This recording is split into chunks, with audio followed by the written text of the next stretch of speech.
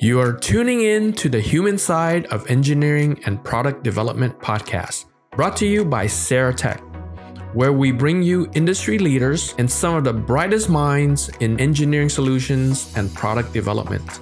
I'm Andy Dio, your host. Join me as we discover the inspiring stories of the people behind the most innovative and game-changing solutions in the market today. So tune in and enjoy.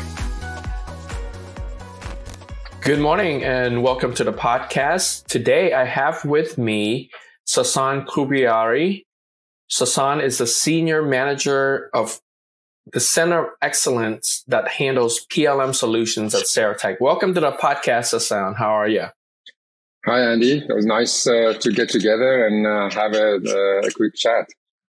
I know, right? Especially during the pandemic, we don't really see each other in the office or anything. We just see each other once in a while. So it's nice to have some time together, just have a conversation. So thank you for being on here. Yeah, definitely. So I know that you graduated from University of Michigan. So you must be pretty excited that they are in the national championship playoff. Oh, it's been an awesome season for us this year, and every game is very exciting, and especially when we have some very important games that we were able to come as a winner, and it's going to be a good year. So definitely watching all the games this season.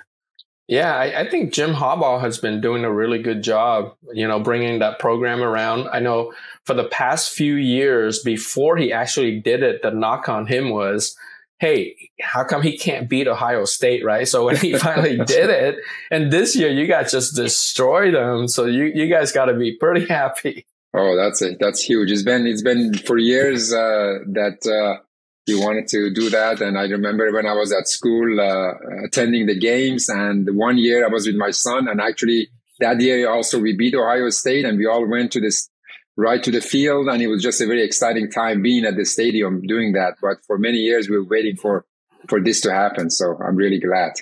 Yeah. Well, I went to UC Irvine and we didn't even have a football team. So that college football experience, we never had that at UCI. So I'm a little bit jealous that, you went to school and had that experience, especially when you go to a school that has a really good football team. So yeah, congratulations. Not only that, but then the Michigan Big House is just an experience that definitely, 113 or 115,000 people get together. It's just amazing. I can only imagine. I've never been into experience like that. But you are now in Southern California. Is that right? Yeah, I've been here for a year now, and I joined Saratech about 2 years ago, exactly in December, and it's been awesome. So at some point I worked remotely, and now I relocated to Southern California, be close to the headquarters, and be able to meet the people at the local office. It's been definitely an awesome experience. Oh, great. Now, in your career, you worked at some, pretty big companies, right? So you worked at Ford, you worked at Space System L'Oreal, and you have always been in IT or PLM or management. How did you get into engineering? What drove your interest? Do you remember?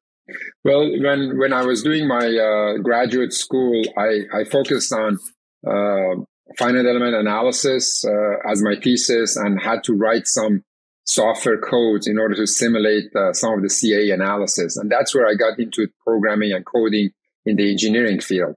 And also, I was working at school doing Fortran programming for some of the offices as supporting myself through graduate school as well. And that really got me into computer coding. And my first job was actually in Boston, working on Prime Computer, computer vision. Prime Computer, I remember. That's back in the day. Dating myself now. So that was my first job working at the assembly modeling group. Because of my mechanical engineering background and some of my computer skills, seemed like I was the right candidate to get involved with more of a CAD/CAM in the CAD/CAM industry, because they wanted to have engineers actually design the solutions for engineers. So that's where I got involved. And then after a few years, I moved to Michigan.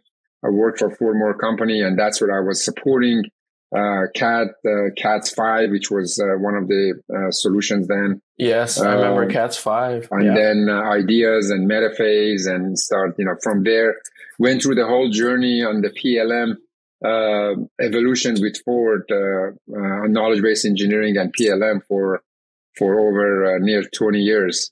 So it's been definitely very exciting being in the product and manufacturing, large global organization, and see a lot of the end-to-end solutions and going through multiple journeys of automation and digital transformation. Yeah. So PLM obviously stands for Product Lifecycle Management, right? So it's a whole process of not just idealization, but the process of developing an entire product. And the parts that a lot of people forget about is the end. After the product is released, you still have to maintain and control that. What are some misconceptions that people have about PLM, do you think, Sassan? Because it's such a huge area, right?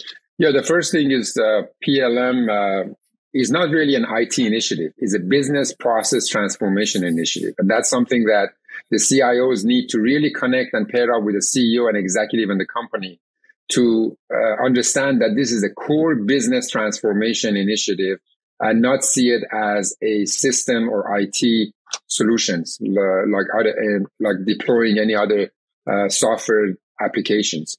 It really goes to the core of the business processes and the whole digital strategy around it, because that feeds into many other enterprise level processes and really required to have that understanding at the get-go. So that's primarily one of the misconceptions, that they see it as an IT system installation or deployment rather than business process transformation.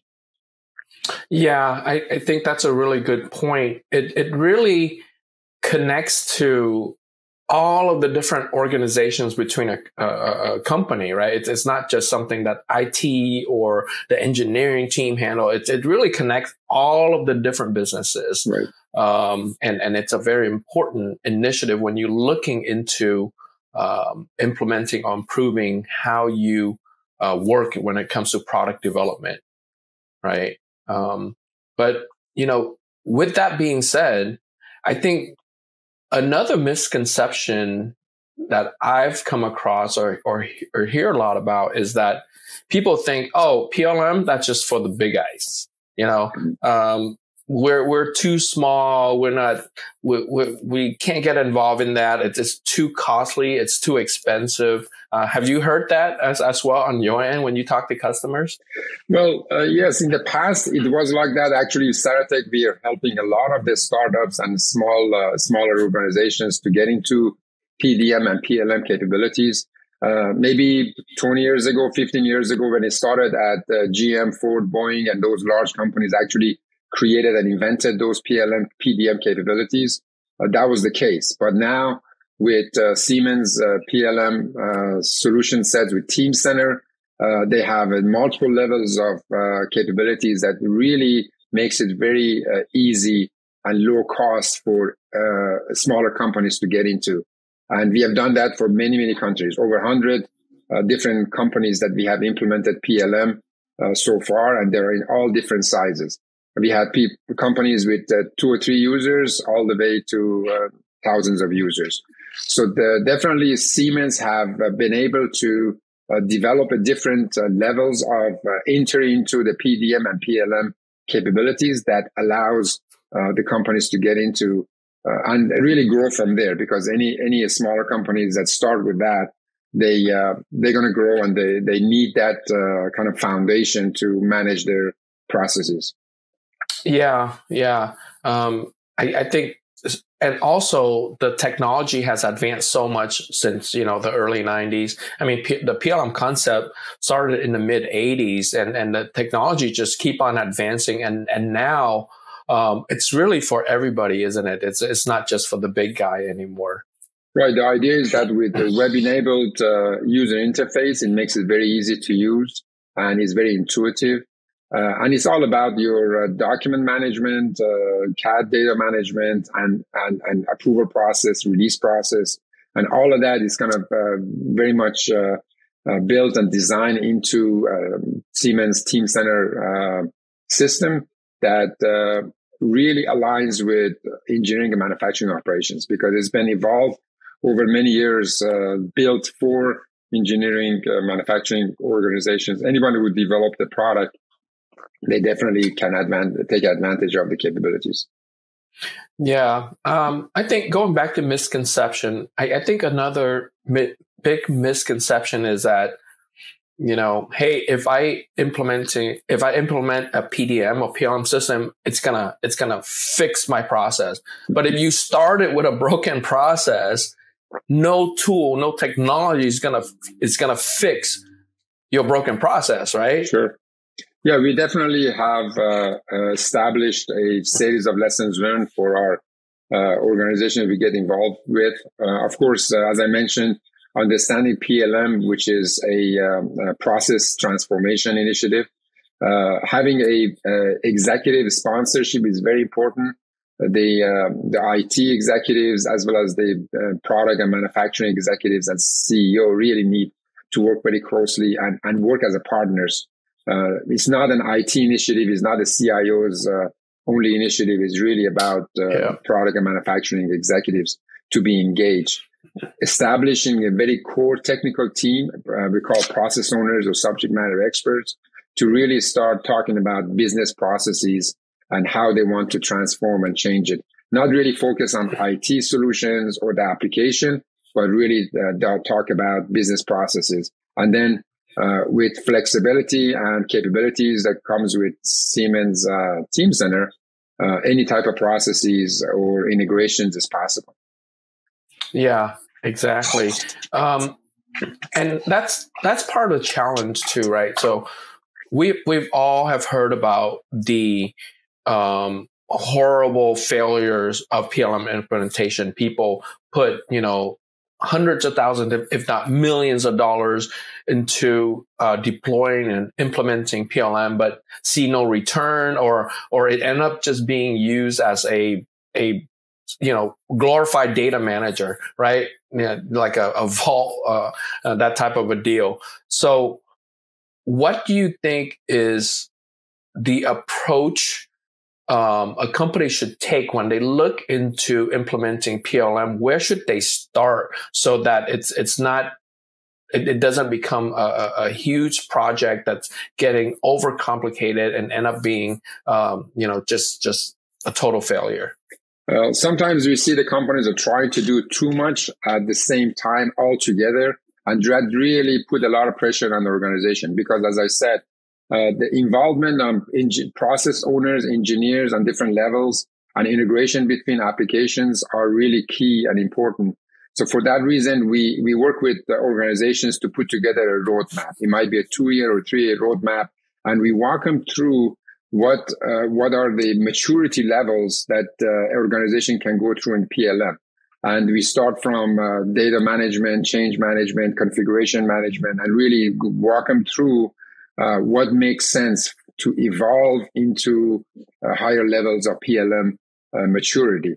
And then, so that's the key, is really to have a good roadmap, not try to do too much at the same time, and then and make sure that all key organizations are really involved in developing and deploying the process reengineering effort that's going on, and they feel ownership of that initiative, and they don't see it as one organization or only one IT organization responsibilities.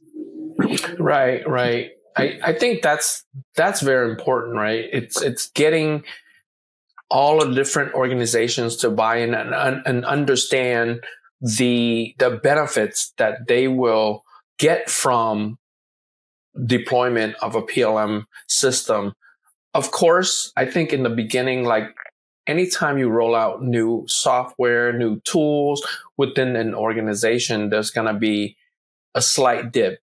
in productivity when people are still trying to learn a new system, that they're trying to get up to speed. But I think in the long run, it's gonna pay off 10 times, if not more, don't you think? Definitely. And what I've done in the last, previous companies when implemented large initiative, organization change management was a key. We really had a good sponsorship from the CEO and the VPs of product and manufacturing. And we were giving monthly reviews, as well as we were cascading information on a regular basis to the organization that what's coming, what changes are coming in, and really prepare the organization for the changes that are coming in. And then the training and hand-holding and really supporting the users post go live is really key for user adoption. Yeah. And you had mentioned organization maturity or PLM maturity. Can you expand a little bit more on that? I know, not everybody, when it comes to, how they use data, how they create products are at the same level, right? Is that what you mean by maturity? Where they're at in that cycle, in that process? Right. The maturity starts, the PLM has a definition from level 0 to level 5. They actually define the maturity, and there are definitions for it. But mainly the level 0, when the organization is managing their product data in a very ad hoc basis, and there's no structure around it. Level of security or the change management is really very ad hoc. And then you start getting into your CAD data management, document management, and putting together some change management capabilities. And that's where you start getting into level 1. And then as you kind of mature your EBOM and manufacturing BOM and start integrating with your other enterprise solutions, such as manufacturing execution systems or ERP, then you start moving into that level, different levels of organizations. And then there are so many of the capabilities that are built into your initial platform of PLM on schedule manager and requirement management and system engineering. And that's where you start moving into model-based system engineering and such in the higher levels. So you need the basic foundation with your PLM capabilities and start building on top of that. And Siemens Teamcenter has really provided a very good platform that start bringing all of that, the capabilities together, integrated in one environment. Yeah, good point. Thanks for that explanation.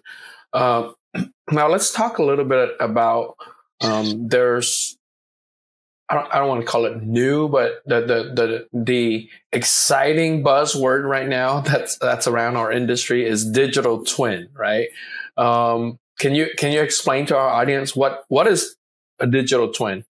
Sure. The concept of digital twin was actually defined by Dr. Michael Greaves back in 2003. And it's really about three main parts. It's about physical products in real space, virtual products in virtual space, and the connected data that tie the physical and virtual product together.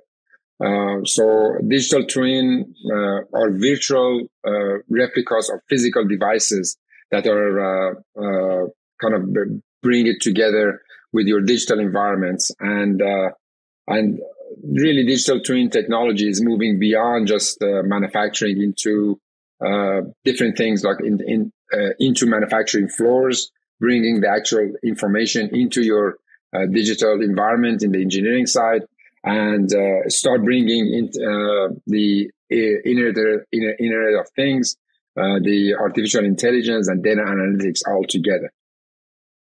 Yeah, so it's an exciting concept, isn't it? Having your product in a digital form, a true digital form, not just a pretty picture, but data that you can do something with, right?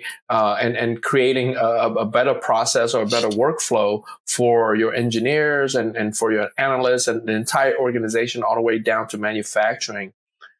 Now, looking at that, so if we're moving from, not that we're moving from one step to another, but if we talk about PLM, and the complications and the history of PLM, do you think people buy in or believe that the digital twin concept can be realized? The Siemens digital twin or digital thread solution really providing a very good roadmap and pathway to achieve digital twin. And really starts with, again, we talked about the PLM maturity level. So start with your level 1, 2, 3 and start moving into different components of the digital twin. There are several like 7 digital threads that are defined by digital twin at Siemens. And really starts with establishing your foundation, which Teamcenter provides that foundational platform to start building your digital twin, and then moving into the model-based system engineering, integrated program planning and execution, and then the product design and manufacturing, verification management, which really start bringing your test data analysis and CAE, start kind of bringing them together. Supply collaboration and management is another key element, as well as the intelligent manufacturing, which gets into digital manufacturing. So product support and management. So these are kind of the major kind of building blocks of the Siemens digital thread solutions, which enables digital twins. Okay. Now I'm starting to see a recurring theme, right? Again, it's back to our previous conversation about PLM. It's not about changing the entire enterprise or entire organization. You start with an area and then you build on top of that, right? So if a company or an organization is looking into establishing their digital twin, what's the right approach? Well, as I mentioned, with any success on the major initiative, having a understanding of the business strategies and business objectives, and start identify the enablers. And having a digital strategy is very important. Nowadays, the explosion of the complexity of the product and manufacturing processes, as well as the lead time, the cost of inventory, quality, and rework. In every company must have a digital strategy. And then when you have that understanding at the executive level, you start putting together a multi-year plan, how to get there. Again, not trying to do everything at the same time too fast, because that's going to be one of the failure points. And then it's very important to either have that roadmap, start with your base PLM platform, and that foundation is something like Siemens Teamcenter has that rich platform that enables to start very small and start grow from there, and start tying into different disciplines on engineering, manufacturing, analysis, quality, your supplier chain, all that together into the same environment. And it's all, any organizations nowadays, for many years, they're all doing those type of activities, but it's very disconnected. There are silos. They're not really productive and efficient in data, how they handle the data information. And they may be working on the wrong set of data. And that's where that platform, Teamcenter platform, the accelerator is going to bring all that connectivity together, that you make sure that you kind of grow from there as a small and then start growing to moving into digital twin. Yeah, I think the exciting thing about the technologies that we have today is that really a startup can truly compete with an established company and an established organization. So right now, I think is the most exciting time in our industry, because there's so many new startups leveraging this technology. And, you no longer are the day where, you have to be a certain size or you have to have these type of resources to be able to compete. Like, you can literally compete with the big guys, even as a startup, right? Well, definitely. And Siemens has introduced the startup package for the small companies with a very enormous discount on licensing costs. And then we have a very robust, fast implementation approach, which part of our PLM Compass roadmap, be able to get a small environment up and running with the system and good training and support after that makes the whole journey very easy to implement and deploy. Yeah.